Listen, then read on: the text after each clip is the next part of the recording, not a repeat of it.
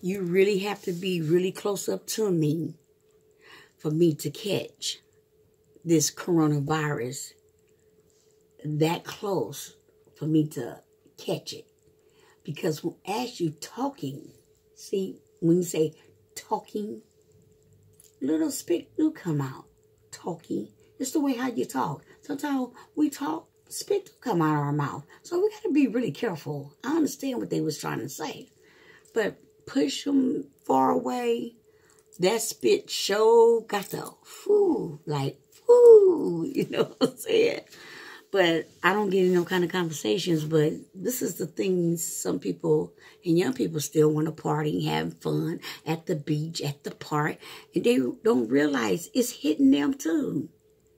They can't have so much fun. And then when they go back home to their mothers and fathers and grandparents and stuff, they don't realize they could be taking it to them. They have to be tested. We really don't know just because we don't feel good. We really don't know. So we have to do a little bit more research and do little things a little bit more different and stuff in our lives right now. Right now, everybody's life is really changing. Okay, the kids is not in school.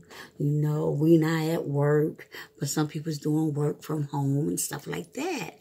So we just have to know what to do, stay with the punches, and do what we do, you know, and let God be first in our life and everything. Let Him get us through this and meditate on Him. He'll keep you. He'll keep you covered.